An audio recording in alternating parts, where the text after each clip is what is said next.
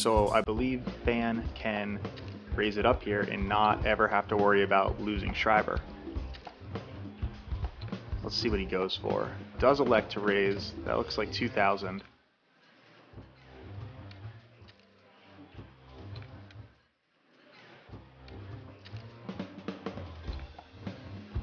Screiber will make that call. So 52.5 in the pot going to the turn. That's the 8, otherwise known as the nuts for Screiber. Now we'll check in flow to Phan. I'd expect Phan to bet kind of big here.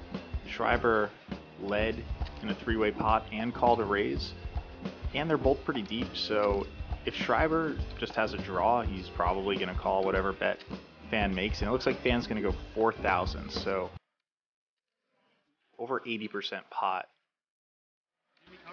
And now Schreiber's in an interesting position here, because I'm not sure Phan has a ton of bluffs.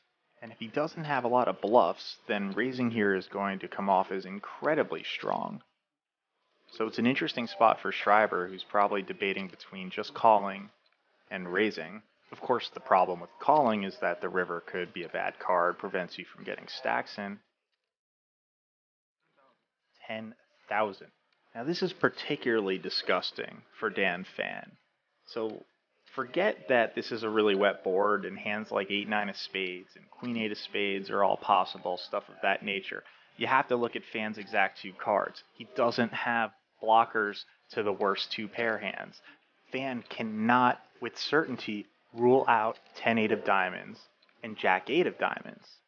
Now, a lot of times in a tough spot, even where your hand is super strong, you can ask yourself, what do I even beat here that's raising me? And unfortunately for Phan, there's still hands that he does beat, which makes this all the more difficult.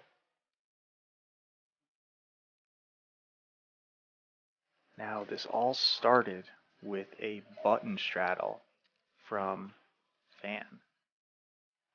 Got a poker game going on here. Huh? Poker game going on here. Where?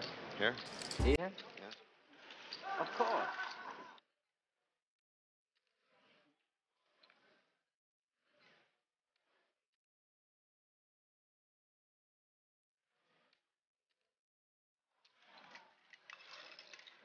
You know what you know what missing? You know what missing? Missing. DJ. And Sire. DJ, Sire, and who else? There it goes. Tough spot. Can't really fault Phan for putting the rest in. Still has 4 outs, of course. I do it once.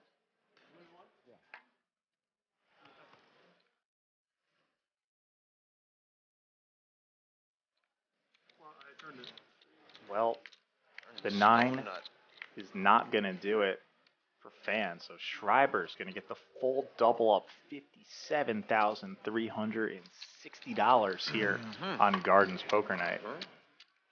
Hey, quit writing mean stuff in the comments, guys.